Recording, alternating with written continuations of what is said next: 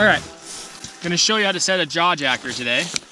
Most important thing with the jawjacker, do not lean over top of it, because this thing will come up and smack you in the face, and this thing will leave a mark.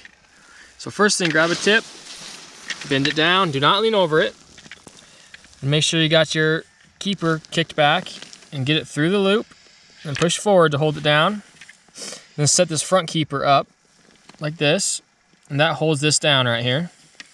Then when you set the line there, make sure you're not leaned over. Keep your face away, and then let go. And you'll be good to go, ready to catch fish.